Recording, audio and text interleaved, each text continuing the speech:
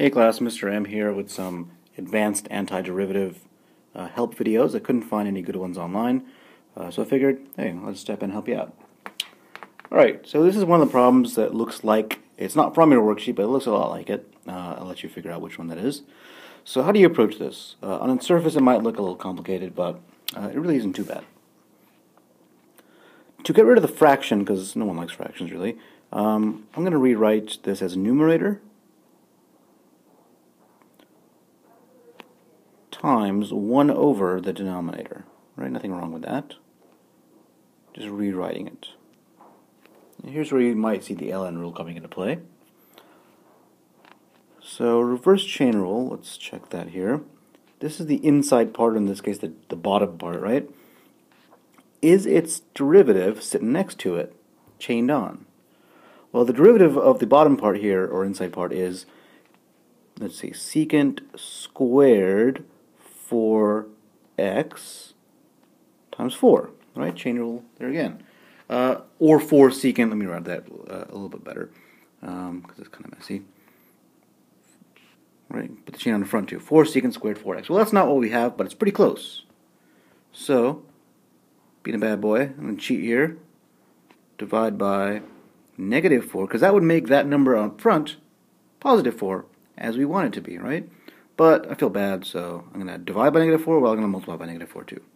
Okay, well, now that's not so bad. So this negative 4 is on the outside. The problem now, as we've rewritten it, right, this term becomes just a 4 secant squared 4x times 1 over tangent 4x. Remember, this is just sort of in our imagination. Do we have the derivative of the bottom sitting next to it? If so, great. Well, we didn't, but we kind of tweaked it a little bit. Alright, so now we have the relationship that we want, right? Smile, happy, good. So we can ignore, for our purposes, right, we can kind of not worry about this part here, because we know where it's coming from. It was chained on from the tan 4x. So we can just focus now on this part right here. Its antiderivative. So that has the structure that looks a lot like this right here. The antiderivative of 1 over x dx, or 1 over math dmath. So that we learn in class is this right here, right? By rule, as we saw, relating it to the derivative rule in the opposite direction.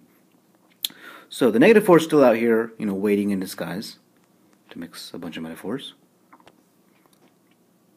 And now we're going to go ahead and take the antiderivative. So a mistake some people make is they leave the integration sign there. Well, we're doing the integration now, so we're going to use up the integration, so to speak.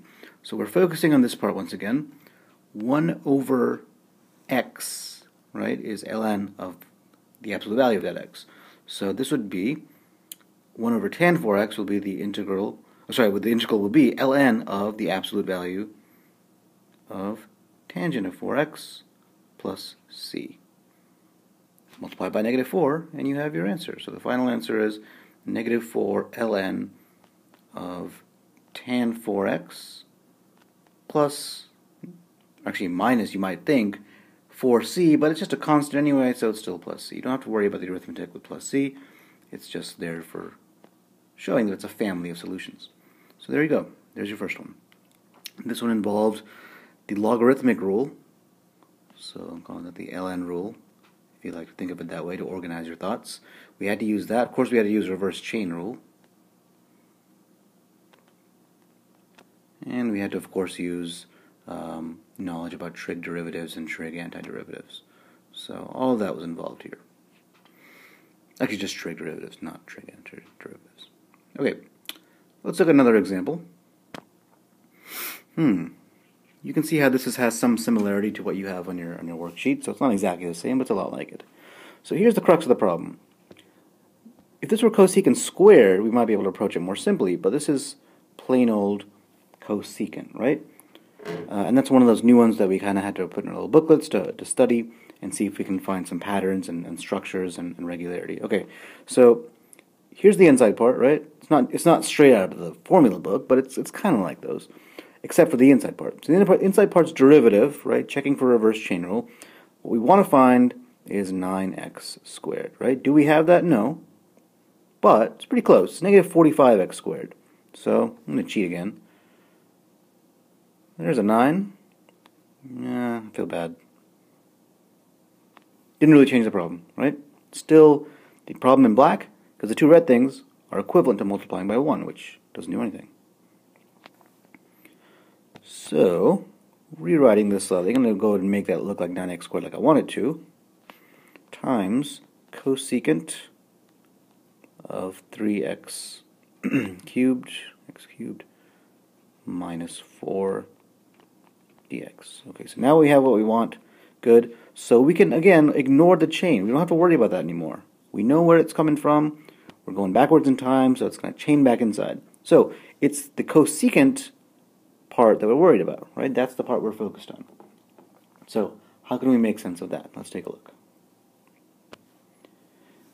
From your formula booklet, or perhaps if you have it memorized, you have this rule right here, that the cosecant of, I think the book calls it u, but x, so cosecant of something with respect to that something is the ln of the absolute value of cosecant of u minus cotangent of u plus c.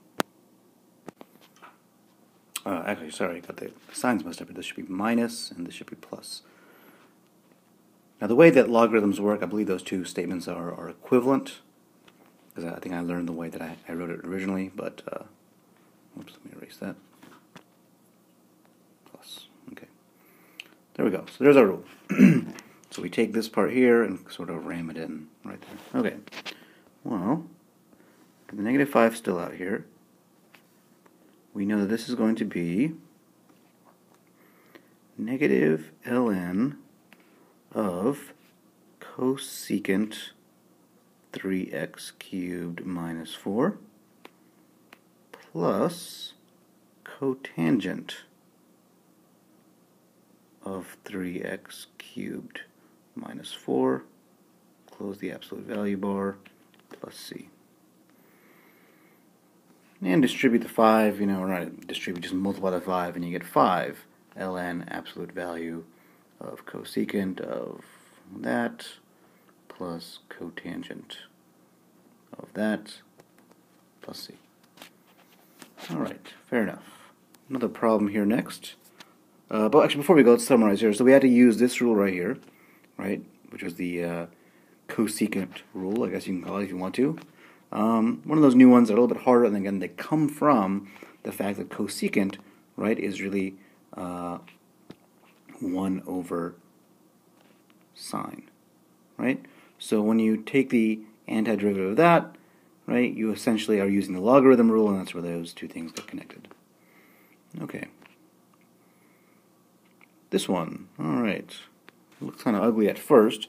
You might try to find a problem that looks similar to it on your worksheet to help you guide you in terms of what to do. And on its surface, it may look a little bit unapproachable. So the derivative of the inside part, right, is negative something big. I don't know what 25 times 6 is. It's about 150. X to the 5th, and that's not x to the 5th on top. So you can't use the reverse chain rule. Use substitution. That's gross. No one wants to do that. So let's see what we can do here. There's some stuff in disguise. These numbers are not by accident. 15x squared I'm going to keep there. 4 and 25, well, those are perfect squares. So 2 squared is there, right? Minus 25, well, that's 5. And if I'm going to square it, that means x to the 6th used to be x to the 3rd, right?